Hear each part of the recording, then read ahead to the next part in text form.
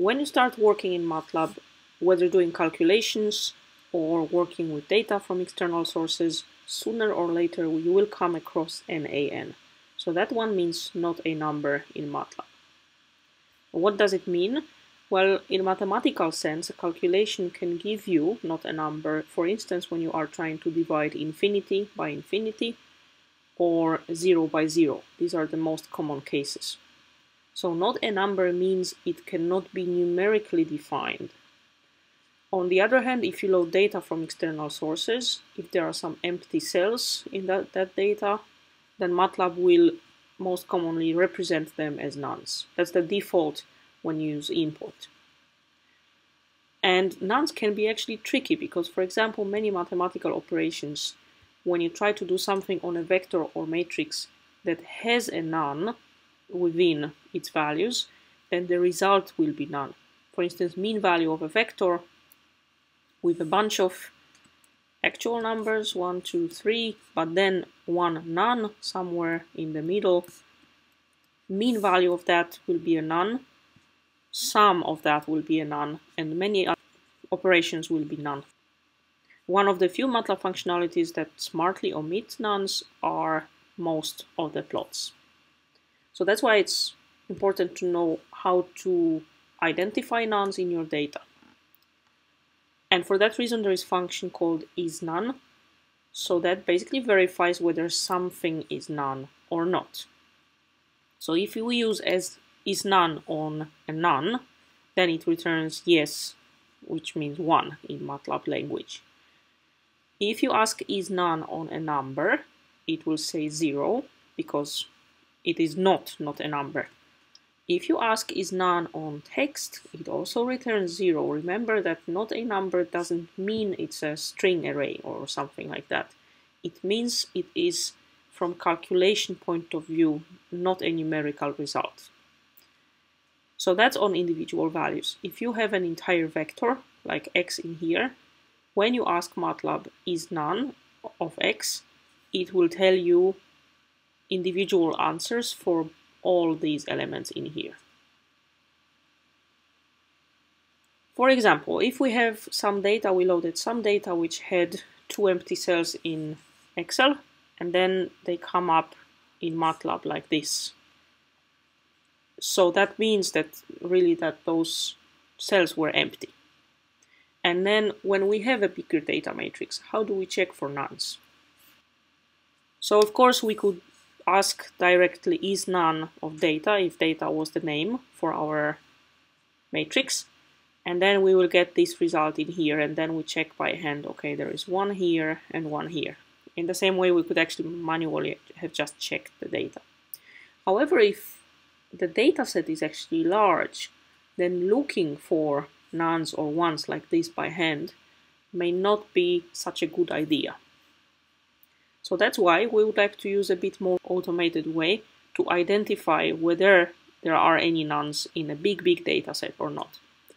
So for instance, if we had again that data with 2 columns, doing isNone was giving you that bunch of zeros and ones, and there were some 2 ones somewhere.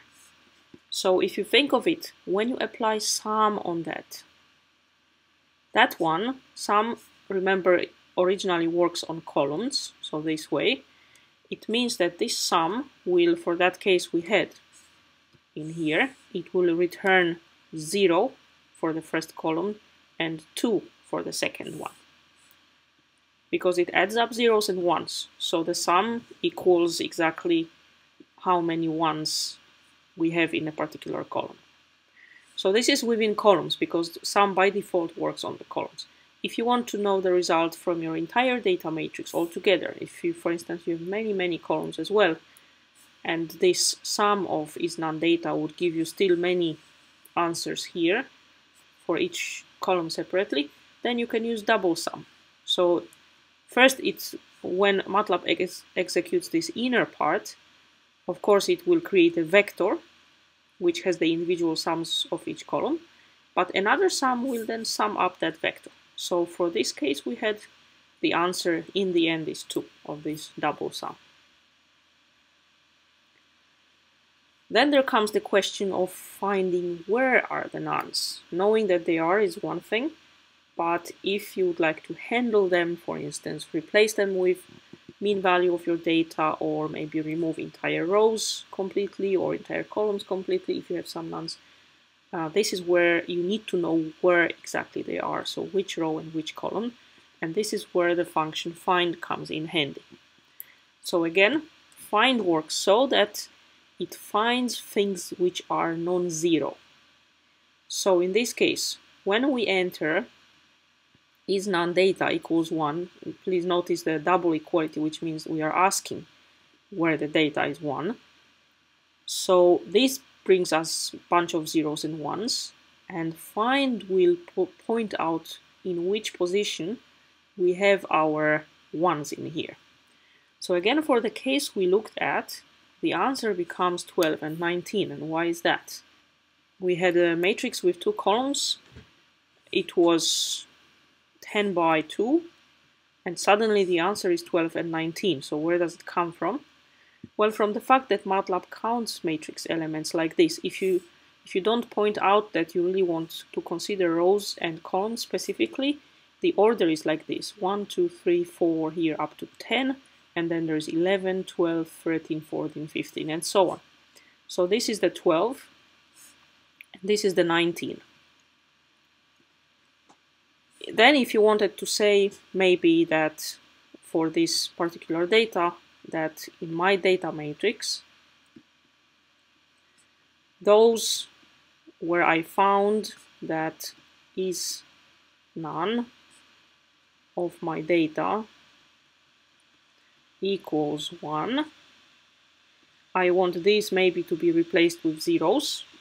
It will work, but you don't have that view on where exactly they are, because if you just replace the elements, it's okay to do it like that. But for instance, if missing values force you to, for instance, cross out this entire row and cross out this entire row, you really need to know in which row your problem is, and not just where in the entire matrix. So that's why, in this case, using function find, we can ask for the rows and columns. So that tells Matlab, now when we ask for 2 outputs after using find, Matlab knows it should tells us row and columns. These R and C are just names, so you can call them whatever you like: A and B, cat and dog, house and tree. Really, these are just names. But from the functionality of function find, Matlab knows you are asking for row number and column number. So when I combine then row and column like this into one matrix, because initially row then would come as 2 and 9, and column would come as 2 and 2. And if we look back at our data that we had, that indeed where our nuns were, well, that was row 2 and it was row 9, and then in both cases the column location was the second one. So this is where this comes from: row 2 and 9 and column 2 and 2. So then you can consider that, for instance, from your data you want to remove entirely the rows, and you could do it, for instance, by saying data of those. So now I point to rows 2 and 9. Notice that I kind of give in an array having the row numbers, and then for the columns I would just tell Matlab to make those empty. So then it will kind of cut them out from the content. Then my resulting matrix would have 8 rows and still 2 columns, and the entire rows where my data was missing would now be removed. You cannot kind of remove just this element and just this element, because matrix cannot have a whole, but you can remove the entire row. That's perfectly fine.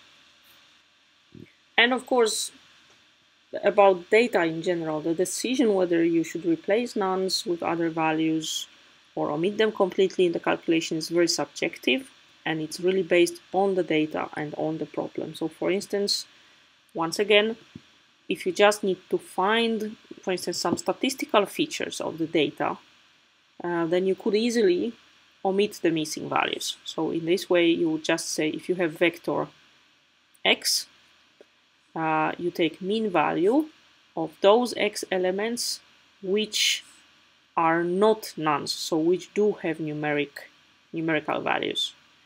And if the data matrix has 2 columns, then the same trick would be done like this.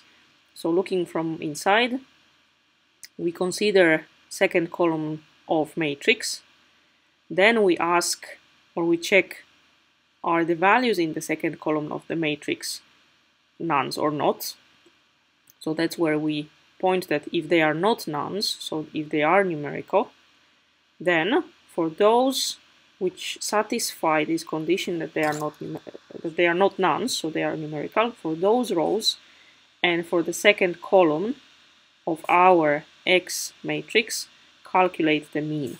So kind of going from most inside to the outside in the end, this what it does is find the mean value of only those elements of second column of matrix X which are numbers or which are not numbers.